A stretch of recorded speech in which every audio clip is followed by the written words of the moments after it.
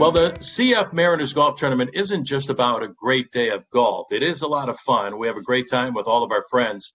It's also an event rooted in the desire to raise money to once and for all find a cure for cystic fibrosis.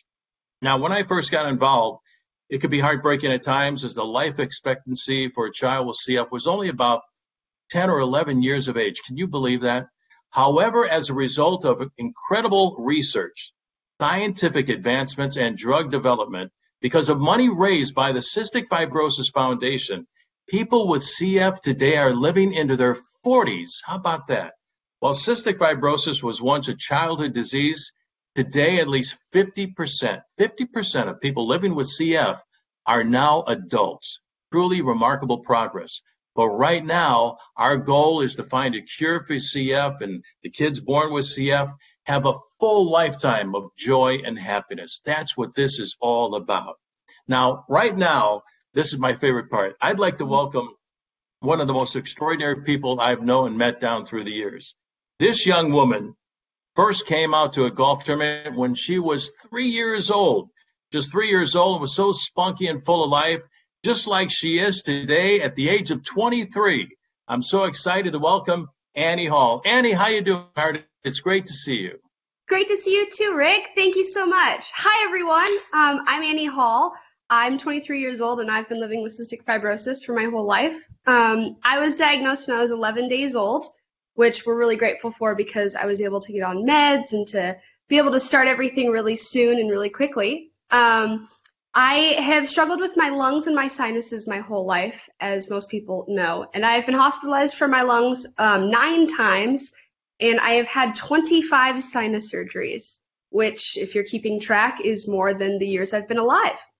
CF kind of caused me to miss out on things when I was younger, to take care of myself and to be healthier. I actually even did online high school for the last few years I was in school, just because being around people made me really sick, and it was able to keep me at least a little bit healthier.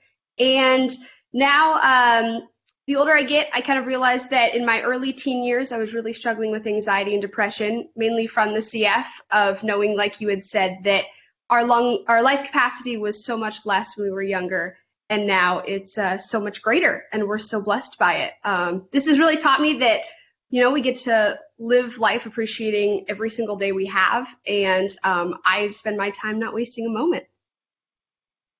Annie, it's so great to have you here today to talk about your story. I'm so impressed with your spirit and your strength.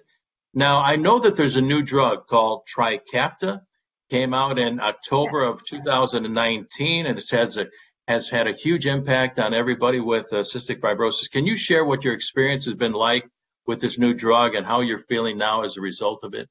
Yeah, so I started the new drug back in January, which was really exciting. It was the first week of January I started. And I was pretty sick at the time, but thankfully it started working immediately. And I stopped coughing within 3 days of starting it. I went back about a month later, and my lung function was up to 101%, which is the highest it's been in years.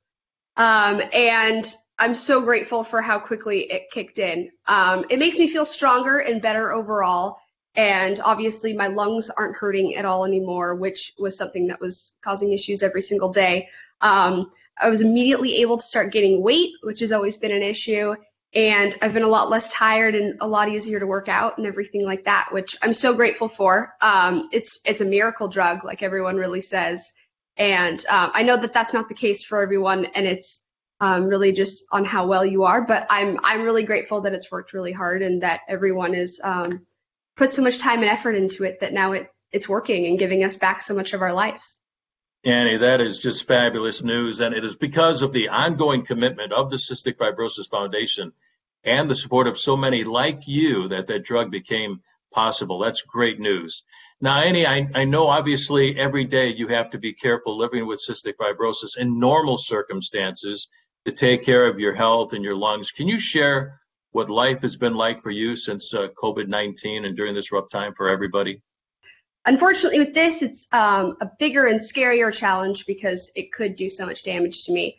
So I've actually been used to wearing a mask pretty much my whole life. I've been wearing them at the hospital and any outdoor events I have been going to recently, like festivals. I always wear them. I always wear a mask when I travel.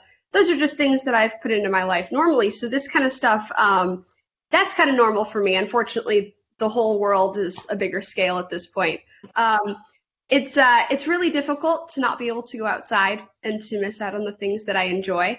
Uh, I go to a lot of concerts and I even work at a concert venue. So for the past 4 months to be stuck at home and not have access to the things like that that make me happy, it's been hard.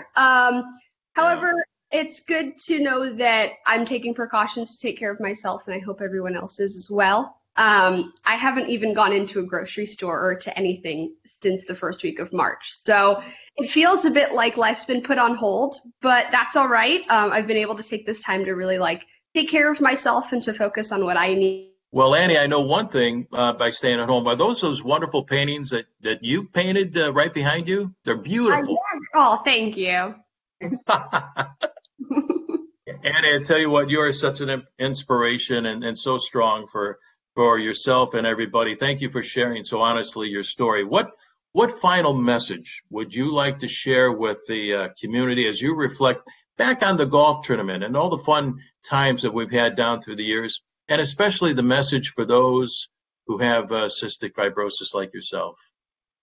I just want to say a big thank you. I'm so grateful for the Seattle Mariners and for the support of everyone and for the CF Foundation, because they've made a tremendous change in all of our lives and given us so much. And I'm just so grateful for all the wonderful memories I have with you and with everyone in the Mariners. As you said, I've been doing this for about 20 years now with the golf tournament, which is amazing. And my entire life that I've been involved. I'm so grateful for just everything that we've had. I know that my story isn't the same as everyone else with CF, and I know that the new drug isn't helping everyone as much as it's helping me, but I know that makes us be aware that we have to keep working for a cure, because it's not just me, it's everyone, and I hope that this really helps everyone and be inspired to keep raising money for everyone, and that we keep doing this. So thank you so much, and thanks for everyone who's involved today.